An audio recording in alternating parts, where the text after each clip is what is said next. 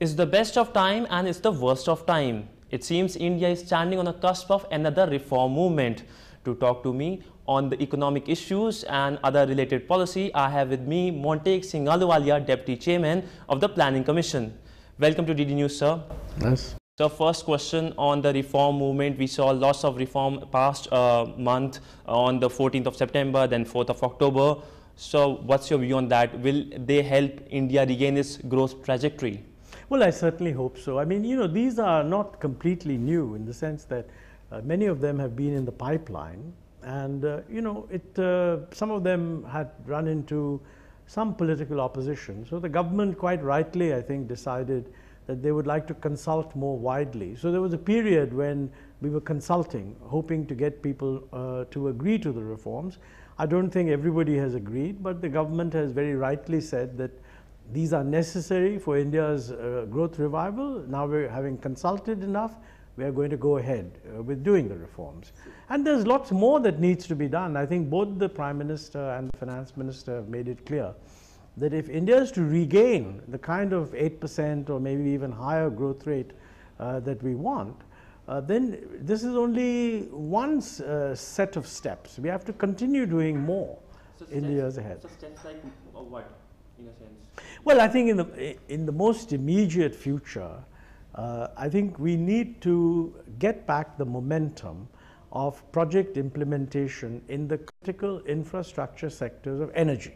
I don't think you can get high growth if the prospect is that we cannot manage our energy situation. There were implementation problems.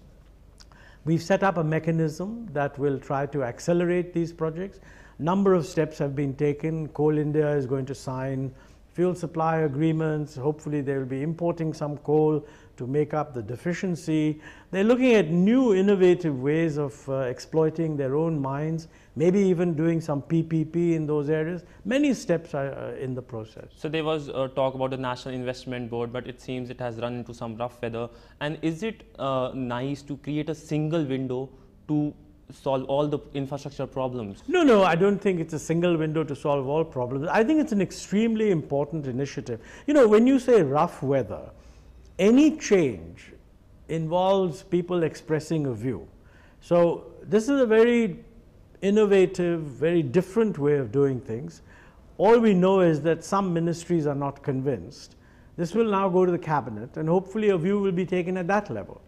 In my view, the present system is dysfunctional, and we should have a system like this. Now, let me say that the intention is not to ignore the ministries that are currently processing for approval. Rather, it is to take a holistic view so that all factors can be kept in mind.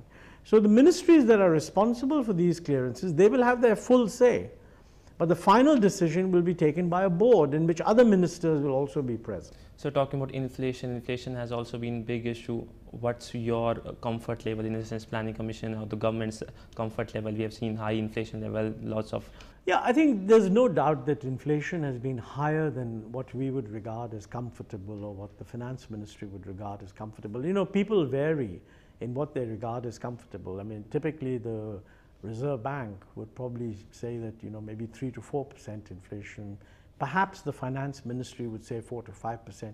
Planning Commission traditionally has been willing to tolerate a little bit more, so we generally say 5 to 6%. And I think the 10-year record of inflation averages about 6%. So I'm saying it should be below 6%.